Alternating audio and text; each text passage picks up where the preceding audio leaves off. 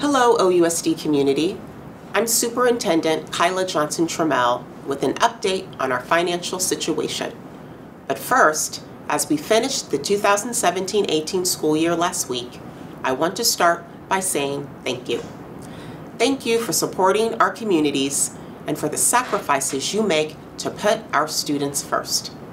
And thank you for supporting OUSD through this year of transitions and difficult financial decisions.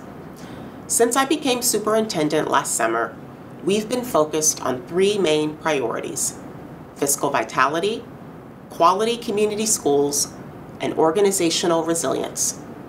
The first, fiscal vitality, has been by far the most urgent as we navigate our current fiscal crisis. This year, our budget situation resulted in us having to make mid-year budget cuts. It was absolutely necessary, but it is something we want to avoid going forward. To that end, we have implemented tighter business practices and are shifting our culture to one focused on sustainability. Unfortunately, while we have made substantial progress, it pains me to say that we need to make further budget reductions. At the June 6 school board meeting, our board approved a resolution calling for up to $9 million in reductions to our preliminary 2018-19 budget. This decision will allow OUSD to meet the required minimum reserve of 2% and provide a way to proactively avoid more mid-year reductions.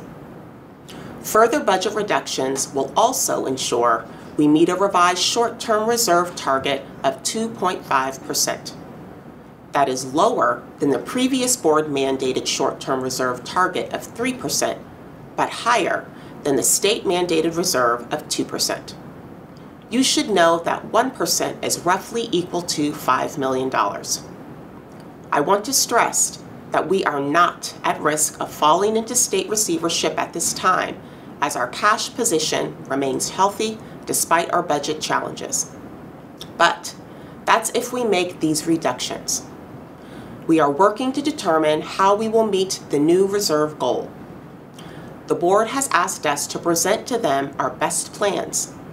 We are taking great care to provide options that we believe will have the least amount of impact on our students and schools. Here are the next steps and dates to remember. On Wednesday, June 13th, updated budget information will be shared at the regular board meeting. On Wednesday, June 27th, the board will hold its last meeting of the school year, where the final 2018-19 budget with reductions from the resolution will be formally adopted. This work is neither easy nor quick, but it is absolutely necessary if we are to reach our goal of fiscal vitality. It will take our continued focus and determination.